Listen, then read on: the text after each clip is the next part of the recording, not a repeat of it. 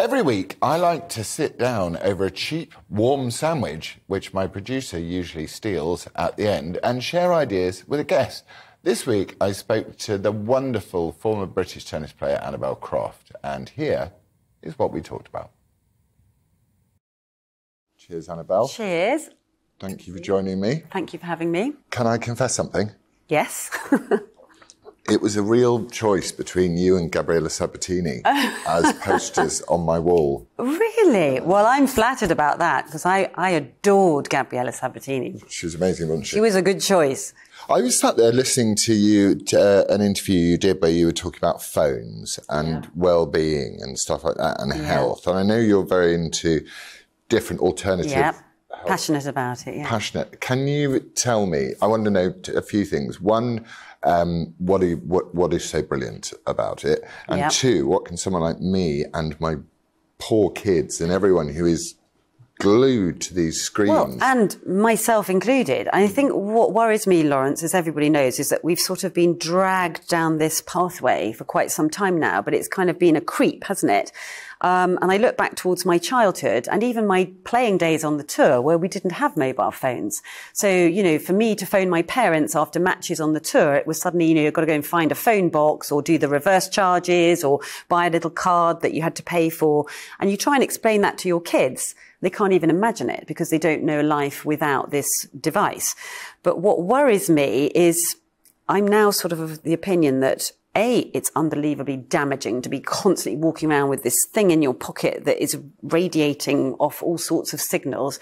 I don't know if you're the same, but when I'm holding my phone, sometimes if I've had too long a time on my phone, I can feel the waves going up my hand and I have to kind of shake it out. But equally, I'm now starting to think, how many of our thoughts are actually our thoughts? Are we being engineered by AI? And I know Laura Dodsworth has been trying to get to the bottom of some of the, you know, the tools that have been used on us. I don't know the answers to that question, but it worries me that suddenly what up pops on my phone, oh, you know, you've been on your phone for 4 hours today. And I'm like, what? I thought I'd only just been sort of flicking through a few messages.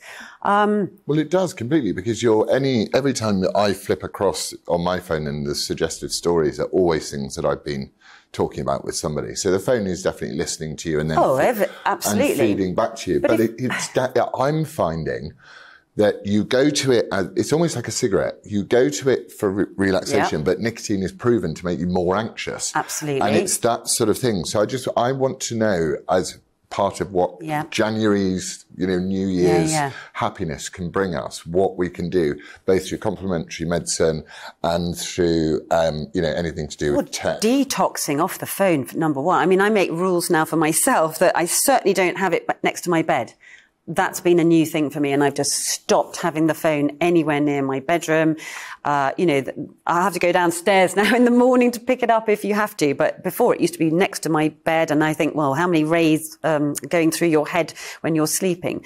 But also, if I go for a run or go for a walk in the park, I definitely leave it behind now. I want to be a free human being again. I want to be out in the park with the fresh air and not attached to this thing that is like a drug. And also, you know, if I go and buy a dress or something, far too many of those, but if I go to buy something, I do wonder these days, did I buy it because I wanted it and because I suddenly saw this thing and I wanted it? Or has something been sent to me that has subliminally messaged me and then got me to buy that? I'm pretty sure it's number two. Yeah, it will be the latter. That it's the data that's worth billions of pounds. Exactly. And that's very worrying, isn't it, for the future and where we're heading? So, and I do worry for the kids because once again, you know, I think back to my childhood, it was more free. And this way that the children are being engineered, and all of us, we're so dependent on our phones. And because all of us, we're on these WhatsApp groups, we've met such amazing people on these groups, it's hard to give that up, isn't it? Because for me to contact people in a forum and sort of start chatting and sharing ideas and debating in a forum, you'd have to keep going out to some hall, wouldn't you, if you wanted to do that? So it's a much easier way of communicating. How do we replace that? It's going to be very difficult if we just say, I'm just giving up my phone altogether. But it's a dilemma in my head. There should be no phone times. You were telling me about, because I feel completely drained now by the end of this year. I'm just like... exhausted. And I'm thinking, what can I do? Well, you need a reboot. I need a reboot. Okay, what's the reboot? I've always been passionate about alternative health, and I found alternative health when I had a very small health issue where I had a cyst on an ovary, just to be straight. And I was going to the doctors, being told I was possibly going to have an operation. And one of my girlfriends, who is a trained homeopath, she said, no, you need to go and see my homeopath. She's the most amazing woman. And I did go, and I thought, well, I was a bit skeptical, but I thought, well, I'll give it a go. And of course, I sat in front of her. She's trained in Chinese medicine. She's obviously very, very knowledgeable about medical things as well as alternative health. Anyway, she sort of started looking in her books, and she gave me some Chinese herbs. She gave me some remedies. And she said to me, this will not be a quick fix. She said, but over a period of time, your symptoms will reduce. And absolutely everything that she said happened. And all of the pain, and I'm talking about near fainting regularly, can imagine, just completely stopped over a period of time.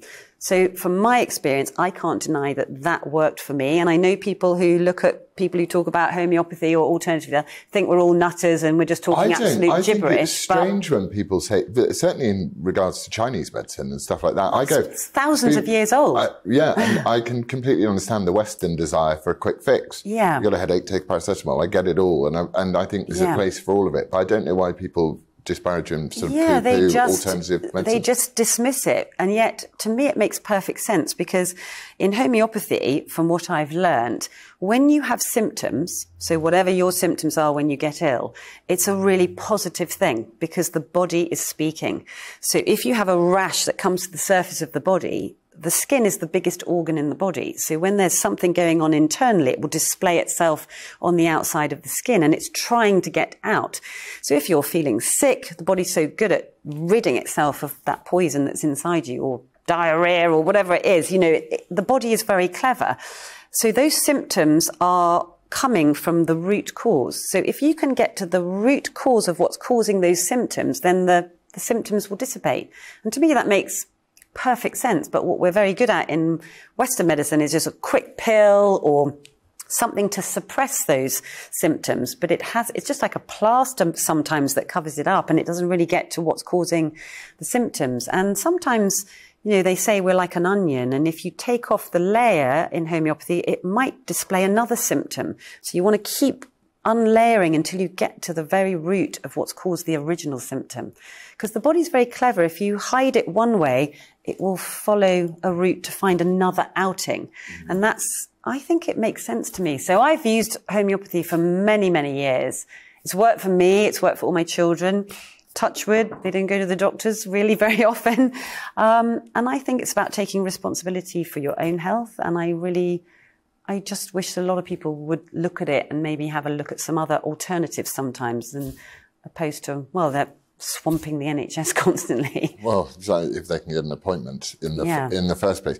So what's your big passion and desire for 2023? Yeah, definitely, as we've already talked about, to spend less time on my mobile phone, but equally to spend more time reading, because actually, even through all of this crazy period of time that we've all been through for the last 3 years, I've definitely spent more time reading than I ever have before, but that's been really enlightening. Somebody once said to me, it was actually Nick Hudson, who you probably know, who worked with Panda, and he said, books, if they've stood the test of time, and he said it's like he gives it a 5-year thing. If people are still talking about books after 5 years that it's been out in the marketplace, it's a good book. And that's a good benchmark to go on. So, I think what worries me going back to this digital thing is a lot of what's being put out there can just be removed, as we know. Yeah.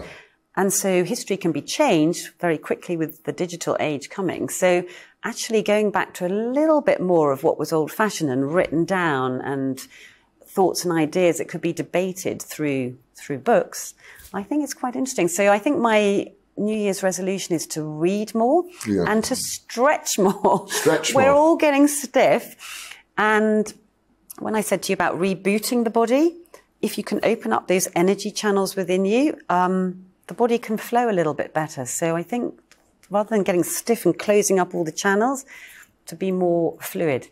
I think that's good. And I also think that what happens when you read, and certainly not off a screen, because I've got a Kindle and it doesn't work when I read off Kindle. No. I have to actually have the book. There's something about the exercising of the eyes and the formation of thoughts and the meditation that it's sort of, reading can be a form of meditation. Oh, definitely. And listening is less so. So even when you listen to an audiobook. But yeah, I've never listened to an audiobook, actually. I mean, I like the idea of using the time in the car these days. I've started switching off Radio 4. And I've switched off certain things that I used to listen to, and now I do put talks on. And actually, I use that time, even if it's a 20-minute journey to the supermarket. I think, well, I'll use that 20 minutes to learn something from some interesting talk or speaker or whatever.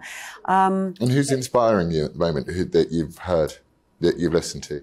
Oh, all sorts. I listen to lots of different scientists. I listen to podcasts. I mean, I can dip into different things altogether. But I would say the most interesting for me at the moment are the scientists. On all issues at the moment, or not on the dreaded C word? I listen to as many scientists as I can, and independent scientists. Yeah. I mean, of course, because that was missing. That's been missing, hasn't it? This which just the takeover of social media has been quite interesting in terms of the fact that a lot of these scientists who were poo-pooed are now back. They're now coming back. Yeah. They're coming back onto Twitter, and I think it's going to be interesting to see what Elon Musk does, because he's now starting to allow some of these scientists back onto platforms. So they were some of the scientists I was following. So. I'm pleased to see that they are back and they might have a voice again. But I'm also interested to hear from independent journalists now who were on certain platforms, left them, and have kind of found their own platforms. And that seems to be a new way forward for some of these people to have a voice. So I've sort of gone down a little bit of that route as well. I think that's the best route, isn't it? Because the mainstream media, whatever you think of it, one way or the other, has definitely not been straight with us over a variety of issues for a long time, not just the most recent stuff. So it's quite interesting that Elon has decided, when he's releasing this data and this information and these data dumps, that he's releasing them to independent journalists like Barry Weiss and Matt Taibbi and Paul Schellenberg. It is. It's been fascinating to watch it sort of unfolding in front of our eyes. And then I see somebody put up a tweet that sort of says, well, hang on a minute, this guy owns Starlink, he's trying to put chips in our brain, and then he's trying to do 5G cars and what have you. Where are we at with him? But I did watch that good documentary on him, and it was fascinating. I don't know if you've seen it. It's a 3-part documentary on him. I've not seen it. Yeah, it was really fascinating, actually. I did find him completely compelling viewing and really intriguing. And I really do hope that he is for the greater good. I mean, I really hope so. So hard to know, though. None of us know, but I do hope so. And certainly an improvement on what came before. Yeah, and I think it's a toxic environment. You've said it yourself. You know that, because my mum, who was a midwife and a nurse and a ward sister and all these things, she used to say that when she worked in the NHS, it was very holistic. They always used to look at someone's mental well-being as well as their physical well-being when they were doing. I'm sure they still do in the NHS, but she said it was crucial to them. So I'm fascinated to see what just freeing up the debate will do to platforms like Twitter, because my Twitter thread, I know that Meghan Markle's obviously much worse than mine, but it is pretty horrendous. So I tend not to read it. I think it takes a certain character to be able to cope with some of the attacks that come on social media. And just from my own little perspective, a couple of times when I put sort of daring things out 3-4 years ago, and if you have a swamp, and you've experienced this, it actually made me physically shake. Yeah.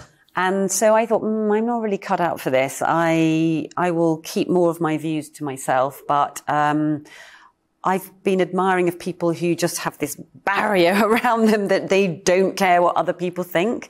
Well, it's a commitment not to self-censor.